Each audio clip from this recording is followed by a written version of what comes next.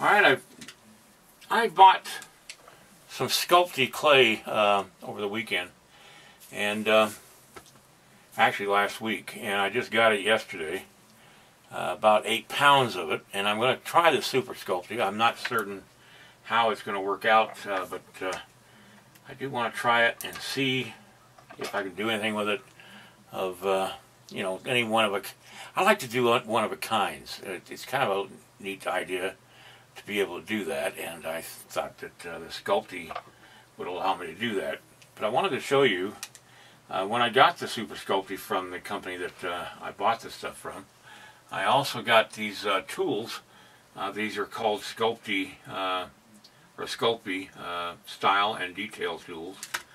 And it's got the head, which is kind of round, big large ball, a medium ball, and a small ball, and then each one of them has a different tip, a rubber tip on the end of, on the other end of it.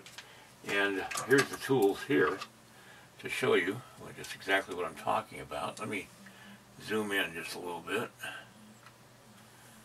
Anyway, these are the tools I'm talking about, and this is the obviously the big ball here, and this is the medium.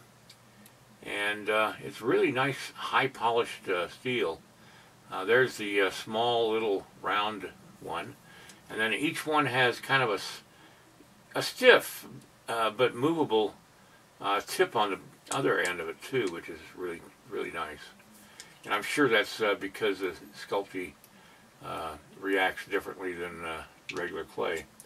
Anyway, I'm going to use some of these today on my Mountain Man and see what I can do.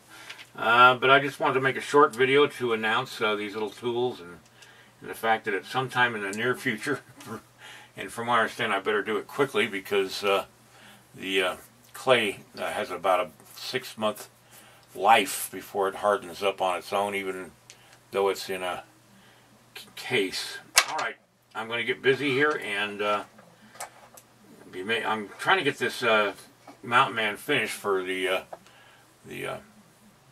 instructional DVD that I'm doing, so I need to get work on him, and I'm going to end this video now and put this up on YouTube so you guys can see what is going on.